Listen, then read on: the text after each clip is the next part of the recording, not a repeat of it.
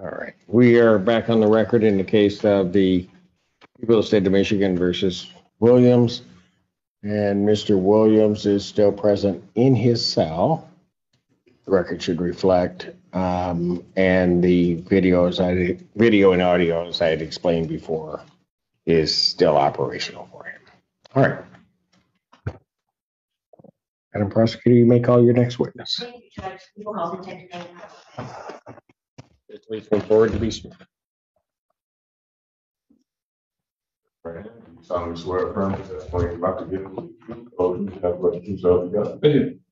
Receive, state your first and last name and spell it for the record, please. Daniel Iverson, D-A-N-I-E-L-I-V-E-R-S-O.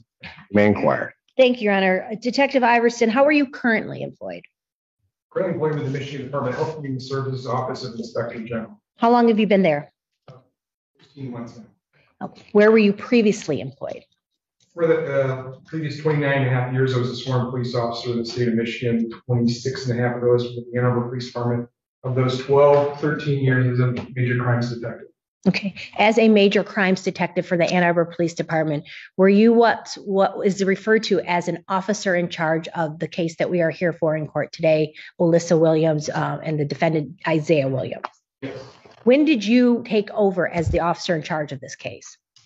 Sometime in the spring of 2011. Who was the previous detective or detectives on this case? Originally was assigned to Detective William Canada in 1983 through 1987. Then there was Detective Seifried, and then Detective Caldwell, and then it languished in historical open cases for several years, where I received in 2011. And did you remain as the officer in charge of the case from 2011 until the point at which it was charged and you left the department? Yes. Okay.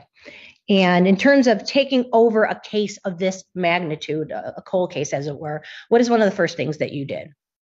First thing I did is I wanted to gather all the information I could to collaborate the original police reports that were in existence and track those down. That required me to go into the archives of the Ann Arbor Police Department, try to gather as much information as I could. Also required me to go to the courthouse and see what records were still available. It also required me to contact all the previous detectives in the case, the ones who had any contact with it, to gather more information that might not have been captured in those original police reports. As far as the police reports starting back in 1983, were you able to recover those police reports from the archives and review all of those? Yes. As far as speaking to the previous detectives, were you able to do that as well? Yeah. Okay, tell us why. Sergeant Bill Canada passed away probably within 2 years of his retirement before I was a member of the police department. I tried to track down his frequent partner, who was also, I believe, his relative. He'd also passed away. I tried to talk to all the detectives in the 1980s. I found one or two that were not primarily involved with the case, but had bits and pieces from their memory about it. Were you able to at least review all of these detectives' old reports, their interviews, et cetera, to be able to bring yourself up to speed on what they had done in the investigation? Yes, I was. You had indicated in terms of interviewing witnesses, did you interview all the living witnesses that you could in this case? Yes. Did that include Mr. Williams' siblings in this case? Yes. Betty Peters was one of those siblings. She testified yesterday. Did you interview her? Yes. Denise Frazier Daniel was one of the people that testified yesterday. Did you interview her? Yes. What about Elizabeth Reese and her children? Yes. Attorney Molly Reno? What about Mary Leslie Bryant? Yes. One of the names that had come up in the investigation was a Diane Taylor that Miss Frazier Daniel had said she lived with when she was separated from the defendant in the state of Ohio. Were you able to interview her? Tell me why not. After an exhaustive search, checking various internet databases and information, last known location of her was in Tennessee, Nashville, Tennessee, where it was possibly at a homeless shelter. Contact with them indicated she had passed away. When you were reviewing Sergeant Canada, his initial investigation, can you tell us, was there an investigation done as far as efforts to locate Olisa Williams alive at that time? Yes. Were there efforts at that time to locate Olisa Williams deceased in terms of identifying remains at that time? Yes. Were there remains from a baby in the fall of 1982 from New York? Yes. Can you speak a little bit about that and whether that was fruitful in the investigation? From the record, Sergeant Canada had come out of Olisa about this case, looking for any unidentified human remains that matched Olisa's physical. He had gone out and contacted her medical facility where Olisa was seen and got her height, weight, and information, entered it into the database at that time. He was in contact by a detective at the New York City Police Department because they had recovered a small female child who somewhat matched the demographics of Olisa. She was found floating in the Hudson River. From my review of the police reports, there was someone seen dumping that body, African-American female, but it turns out the photographs were then sent to him through U.S. Postal System, taking weeks to get there. He then reviewed those photos with Denise and with Elizabeth Reese, and they both indicated it was not Olisa. Okay. And you indicated he had followed up with some medical chart information for Lisa, and did that match her physical measurements either? No. Okay. You indicated you had reviewed all the Ann Arbor police departments. Are there other department police reports that you reviewed in this case? Yes. Can you tell us about some of those? Well, I thought it's important to have a criminal investigation to establish a timeline of the offenders, locations, and behaviors. So I went about a quest of looking at every single police department that had ever had contact with Isaiah Williams in the United States. It's quite a vast network of agencies, but many departments throughout Illinois and Ohio and Michigan had contact with him through the years of 1981 through present day. And in terms of reviewing them, did you also obtain them and put them in your file as part of the discovery in this case? Yes, I did. Okay. You talked about court records. What court records did you ultimately obtain and review in this case? I obtained circuit court records in Washington County, also from briefly testified in the wrongful death suit of his son Isaiah in a car accident. Obtained that also. In part of obtaining these records, are you trying to do anything with respect to your interviews of different witnesses that you've been interviewing? Well, one of the main points, this seems such a unusual allegation that one had been in our historical archives for so long as an open case. I thought it was important to collaborate as much as I could possibly of what the witnesses had already said and what they were currently going to be saying. Two of the specific pieces of exhibits that have already been admitted, and Judge, these were admitted as part of exhibits, I believe, 23 through 55 already. Part of court documents, there were 2 arrest cards in this matter, one from the Inkster Police Department in 1982.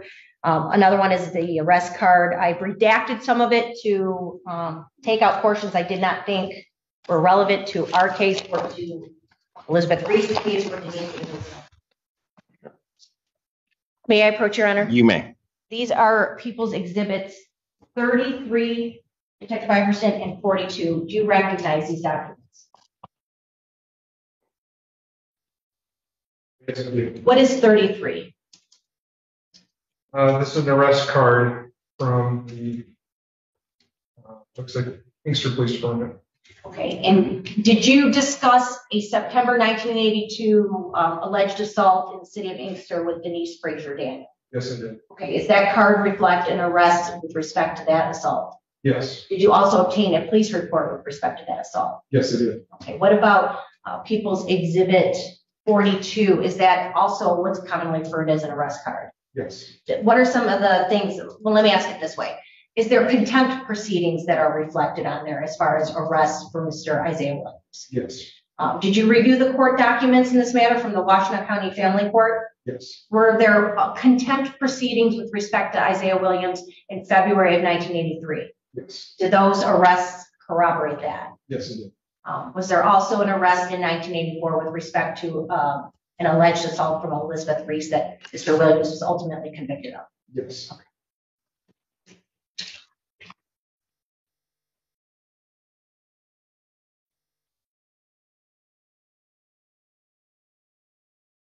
One of the things that I believe that you looked into are tips. Do you know approximately how many tips the department has garnered from 1982 and forward on this case?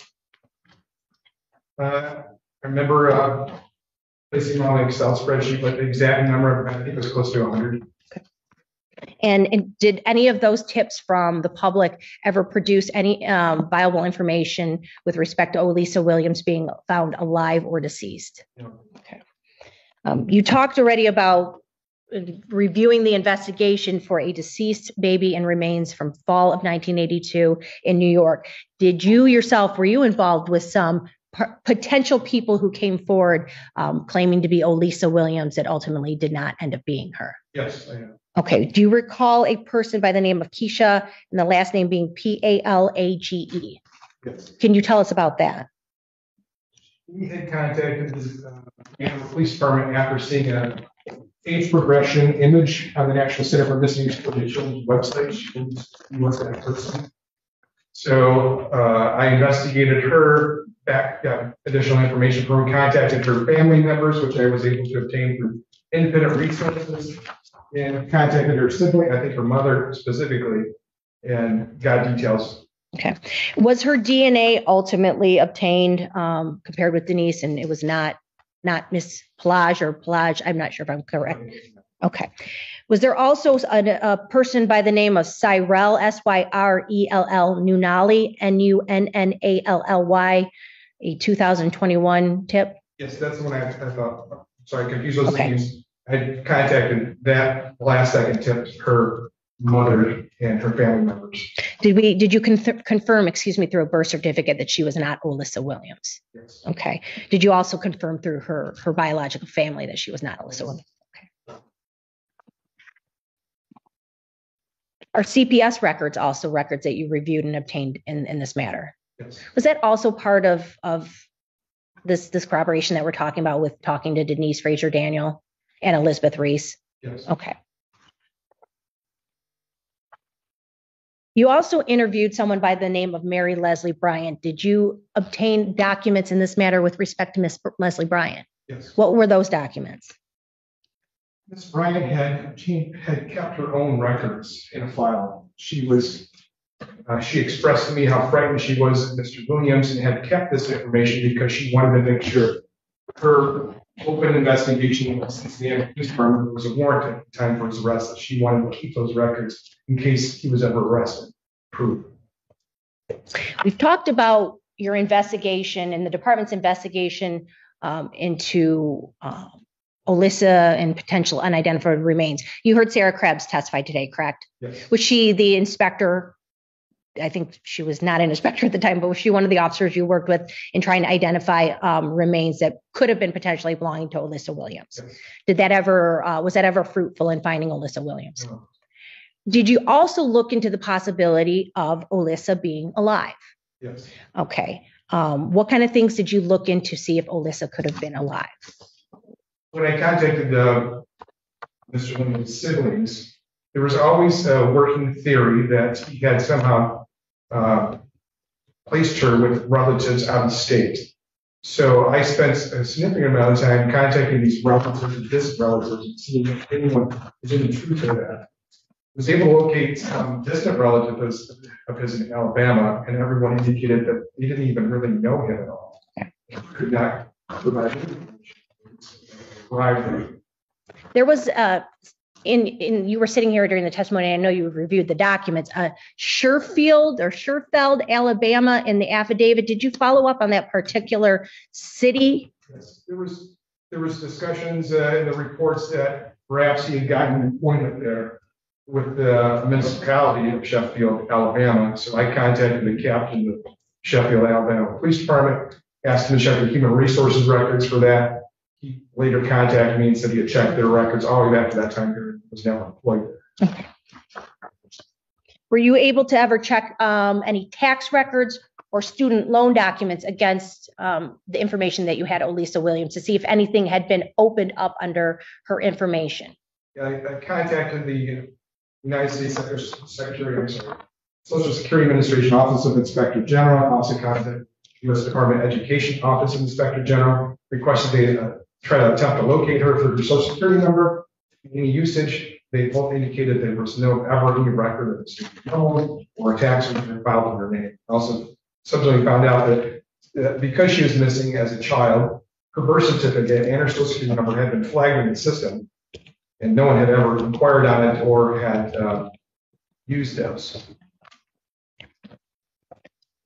In terms of, I know that you've reviewed the documents in this case, both court and police report, and interviewed witnesses.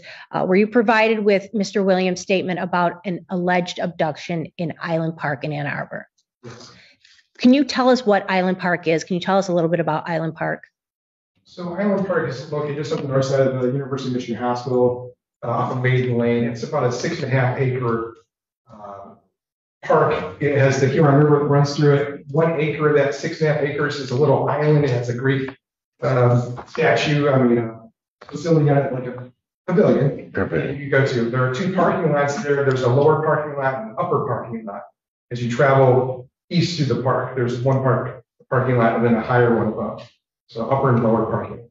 Is there a body of water in that park? Yeah, the Huron River, a branch of it runs through that. Do you know whether any department has ever searched the Huron River, whether it was 1982 or present date? I talked to a detective who said she recalled in that time period that they had dredged the Huron River, but I could never collaborate that with any police reports. I also contacted the U.S. Coast Guard because of the currents flowing down Lake Huron. If anything there had ever been recovered, which led me to also contact the Ohio jurisdictions along that pathway and the Canadian side of the border to see if the remains had ever been recovered. And no, she never been recovered. In reviewing the court documents, specifically the affidavit, one of the affidavits filed by Mr. Williams' attorney, was there information provided in there that the defendant had been living during the specific time period of 1982 with family in the city of Ann Arbor? Yes. And that he also had been residing temporarily at a motel in the city of Ann Arbor? Yes. Did that same document we're talking about indicate that he had gone to Alabama in July of 1982? Yes. And that's the investigation that you did in following up on that particular fact in this case. Have you interviewed the defendant, Isaiah Williams, multiple times in this case? Yes. Okay, let's talk about a couple of those interviews. Was he interviewed also by your predecessor, Sergeant Canada? Yes. And did you review the statements with respect to that? Yes. Okay. Did that include the statement about the abduction at Island Park, if you know? I believe that Detective Canada confronted him with that information that he provided. Was there any other information that you're aware of that was provided to Sergeant Canada at that time? Okay. Let's talk about February 20th, 2014. Was that your first time, to the best of your memory, that you interviewed Isaiah Williams? Yes. Okay. Where was that interview? Where did that take place?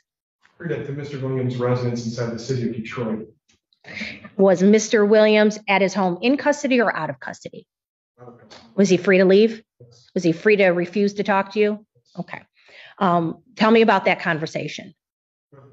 Primarily, my purpose was when going to his residence to ask him and make sure I had, from what I had learned from the other people that he had contact with, is oftentimes he would be very agitated about child support issues. So I wanted to make it perfectly clear when I went there to him that I was not there to try to collect any child support or anything like that. We just needed to find answers where whatever happened to Olisa. Okay. So I wanted to make it clear, we're just trying to find out where she's at. Did Mr. Williams indicate that he had any knowledge about Olisa? So he never heard of her, didn't know her. Okay. Did he indicate whether he knew someone by the name of Denise or Denise Williams or Denise Frazier Daniel? So you know her. Okay. Did he indicate to you anything about his memory? Yeah, he said that in 2014, in November 2014, he said that he had been at a bar and the bartender had spiked his drink. He had drove away and crashed his car and sustained closed head injury, and he had no memories of his life before 1995 when the traffic accident happened. Not at all. So he indicated to you that this was from a car accident. Correct. And at that time, did he indicate to you anything that the head injury was due to a poisoning? Did he indicate to you at that time it was due to anything that had happened to him in prison, that something had been implanted in his head? He said he had no memory of his prison 10 years spent in prison at all. Okay. Did you ask Mr. Williams at that time if he had taken Olisa Williams to the state of Alabama? What did he indicate to you? He didn't remember. He would get kind of agitated and say, how would I take anybody I don't even know. At that time, if you asked him about his years in prison and he indicated he didn't have any memory of that, did he indicate whether he had any memories of the decade of the 1980s? He said he had no memory of the 1980s. Did he talk to you at all about brain control and anything like that? Do you recall him talking to you about that? Yeah, he did mention that he believed the police could involve themselves in mind control. And he had written letters to various senators, I think it was, on that issue. After this interview, did you invite or talk to Mr. Williams about possibly interviewing him and speaking with him again? Yeah, Mr. Williams had expressed that he had traveled back from Alabama and requested his doctor to help him jog his memory of his life before the traffic crash. So that gave me an opportunity to express to him that I had developed a timeline of his life that could help him with that. Invited him to come to the station and I would be willing to drive to his residence to help him with that. Was he receptive to that? Okay. Would he commit to meeting with you again? No. Before your next interview with Mr. Williams, did you make efforts at that time to follow up on some information about a clinic or organization in Alabama? He mentioned that he had traveled to Alabama to go to the Alabama Brain Institute, I think it was, for treatment. And that's where he had met that doctor who had referred him to, eventually get treatment and come back to Michigan. That would help him with his memory.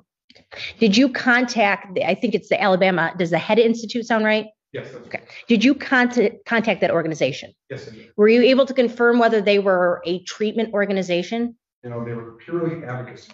Okay. This advocacy organization, did they do any medical treatment at all? This advocacy organization, did they require any medical documentation to allow Isaiah into their program? Not at all.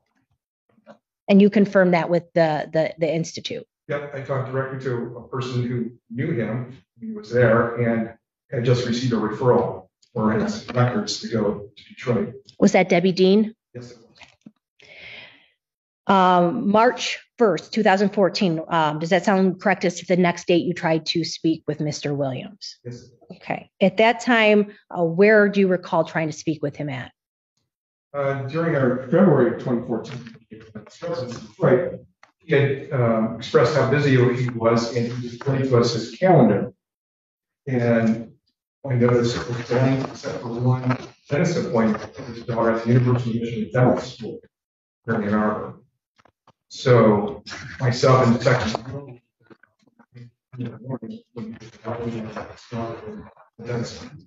It appears on that date you made two separate attempts to talk to Mr. Isaiah Williams on that date. Yes. Tell me, were you successful in speaking with him? Yes. Okay, tell me what if anything was said. He said he had no memory, but he might be able to recall something if I were able to produce some kind of court documents related to the identity of Denise Fraser Daniels and Denise Harris. She was known before his marriage. And so I did know while we were there, he started sweating profusely. He acted nervous and fidgety, and his voice got raised with us, almost like he was trying to make a scene in front of everybody. And so we left and then went back to the station, retrieved the court documents that he kind of outlined what he'd like to see. And we came back around 15 or so. Did he want to see those documents when you came back with them? Yes. Okay, did he look at those documents? Yep. He sat down, looked at them. We gave him plenty of space and we sat there and watched him for about 15 minutes read over the documents. Okay, and did you proceed to ask him a series of questions then? Yes. Did he answer those? Yes. Did he have any memory at that point? He claimed he had no memory, did not know who I was even talking about. During this particular interview in March, was Mr. Williams, in your opinion, cooperative with answering your questions? Okay. Can you elaborate a little bit on that? Was he evading you in any way? He would never answer questions directly. He was evasive. When I pointed it out to him, he got more agitated and started causing more of a scene. Fast forward to the year 2021. Did you have the occasion to go see Mr. Williams in the city of Chicago? Okay. Can you tell me why it is that you went to Chicago? It was another attempt to see if we could generate any leads as to what happened to Olisa. Opportunity for him to tell us. The more time had passed, he might be more able to talk to us about it. Was he living there at the time? Yes. Okay. So where is it that you ultimately had this interview with Mr. Williams in Chicago? Now, Mr. Williams at 501 North Central in Chicago. It's about a 4-story former YMCA. Has about 300 single room residencies there. They all share common bathrooms on the floors. And found in there. When you first began interviewing Mr. Williams, did he indicate this time whether he had any memory of the particular people you were asking about? So he had no memory. Okay. What was his reasoning on this particular occasion for his lack of memory? He said that he had been poisoned. The poison that affected his memory. He had no memory. He was looking for his poison. Is this the first time he brought up the poisoning to you? Did he bring up the car accident to you this time? I don't believe he did it this one. He did it personally, not personally. When you brought up the subject of Olisa Williams, what was his demeanor? How did he act? Well, I found it interesting. We had spent several minutes there with him, and he hadn't even asked why I was there. So I told him that we were there to talk about whatever happened to Olisa Williams. He then got really nervous and started straightening things up in his little apartment and seemed to get kind of agitated and nervous about it. And so we said I was there with another detective, Dave Jenkins, and we want to express to him we had information that might help him with his memory, since he didn't remember Denise or Liz Reese or anything. So I produced his marriage license. His marriage license. How did he react when you showed him his marriage license to Denise? Seemed to look at it for a significant amount of time. It was kind of awkward, and then he eventually said that that signature had been forged. So he denied the signature on the marriage license was even his. Right. Okay. Did he say he did not even remember the marriage initially? Yes, he did. But then denied the signature was his. Did you ask him about Mary Leslie Bryant? Yes. Did he claim whether he remembered her or not? No, he didn't remember her at all. Did you ask him about his time in prison in the 80s? I didn't. Did you bring up his prior statement about this alleged abduction in the city of Ann Arbor that he had told Judge Campbell about in Washtenaw County? Yes, he did. What was his response to that? Doesn't remember any of that. Did you bring up the topic you've mentioned before that you didn't want to bring up in your first interview, child support? Did you bring it up this time? No, he did. Okay, tell me about that. He was talking about some woman had gone to court and claimed that he had children with her and so forth. And I think I asked clarifying questions about who he met. He said there was a woman named Liz, and we discussed his kids that he had. What was his demeanor or emotional state when he was talking about this, about the child support and being taken to court for child support? He got agitated because he was claiming that child support was still being done for Social Security disability check every month, and that was really a source of contention for him. It seemed to anger him more. When talking about Olisa and Denise, did he indicate at any time that you should bring Denise to him? Yes. Tell me about that. He said he might be able to help me if I just brought Denise to him so he could talk to her and see if he would never hear it. So you made this request that you should bring Denise Frazier Daniel to him. Okay. At the end of the interview, when you were talking about child support again, how did he react to this, and how did the interview ultimately end? And when we were talking about that, he got so agitated, he told us to leave. Okay. Yeah. And did you do that? Yes. Okay. This interview, was he out of custody? Yes. Was he free to come and go as he pleased? Yes. Okay. Was this interview captured on body cam footage? Yes, it was. Okay. You've talked about this statement that he first gave you about this brain injury being from a car accident. Then you said in 2021 he mentioned a poisoning. He never mentioned a chip in prison being implanted in his head, to the best of your memory? I have to refer back. Okay. You heard some of the testimony in court, correct? From the children? Okay. And sitting here today, you don't have any memory of that. Okay. After you visited Isaiah Williams, did you learn who his emergency contact was at that time? Yeah, in May of 21. Yeah. The Plaza Arms had listed his place of residence as his son, Scotty Williams, as his emergency contact. Okay. And did you in turn then go interview Mr. Scotty Williams? Yes. Okay. As part of your investigation, did you investigate this claim by Mr. Williams that he has this closed head injury and therefore lacks sufficient memory to remember his life or any of the people in it? Yes, I did. Okay. You've already talked about going to the Alabama or talking to the Alabama Head Institute. Did you take statements from his ex-wives and his children? Yes. Was that in an effort to sort of try to get information about this alleged brain injury? Right. Did you also obtain some medical records in this case? Yes, I did. This is a car accident. This is the 2 years after. Yes, exactly. Your Honor, may I approach? You may. Detective Iverson, I am approaching with People's 57 and 50, People's Proposal 58. Can you tell me if you recognize for 57? Yes, I do. What is 57? These are medical records from the St. Joe Mercy Hospital in Ann Arbor that did research work. And what about Exhibit 58? These are medical records pertaining to Isaiah Williams from the University of Cincinnati Medical Center. Is that for a 2-year period of time, I believe 1995 to 1997? Yes, it is.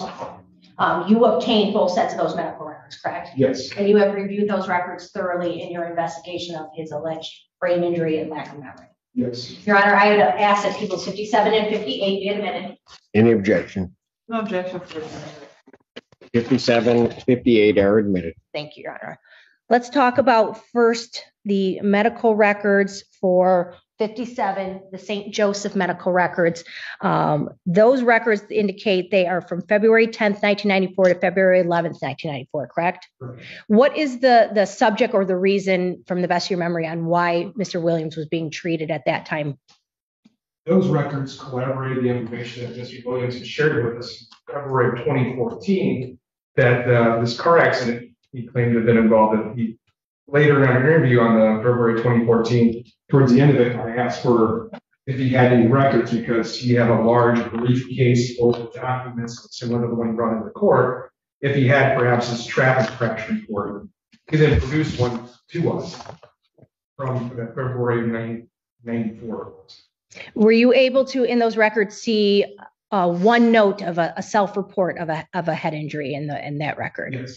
Was there any information in the totality of those records of any follow-up testing sent to any neurologist or anything of that like? Was there a CT of the brain that was in those records? Yes. Did anything come back unusual or abnormal in that CT scan that you saw? Was there a CT of the head in those records as well? Yes. Was that negative? It was. Was there neuro checks that were completed and that were documented in those records? Yes. Were those normal or abnormal? Normal. Was there anything in those records? Well, let me ask this. Does it indicate in there that he was released to a relative, like a sibling? Yes. Okay. Is there anything in those records from St. Joseph Hospital that indicates Mr. Williams left that hospital exhibiting lack of memory, memory loss, or amnesia? Was there a doctor that you ultimately followed up with from those records and did an interview with? Yes. Okay. Who was that? I've had to refer my report. Okay. If I refresh your memory with Dr. Cropsey. Yeah. Yes. Okay. Does that sound familiar to you? Was there any information you were ever provided that there was a follow-up neurological exam or anything like that was ordered by Dr. Cropsey? Yeah. Okay. As far as the Ohio records, the records from 1995 to 1997, there's indications in there that Mr. Williams indicates he had been in a car accident, correct? Okay. What kind of injuries are reported by Mr. Williams or symptoms of injuries does he report in those records? It's almost exclusively for back injury. Okay. Did you review one 1995 November PT record where he reports a closed head injury? Yes, it did. Is there anything else in those records by way of neurological exams for a closed head injury? Is there anything in there reflecting that Mr. Williams had reported amnesia or lack of memory about who he was? Okay. One moment, Your Honor.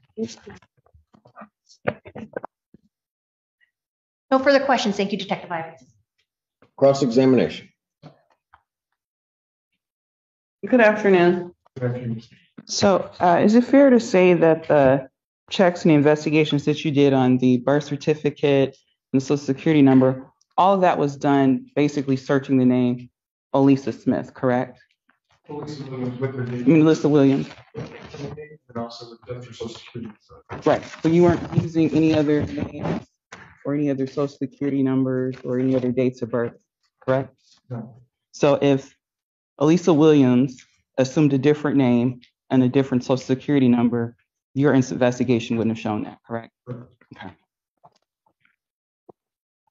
And you said that you could not find anybody to corroborate that back in 82, 83, that the Huron River had been dredged at that time, correct? Okay.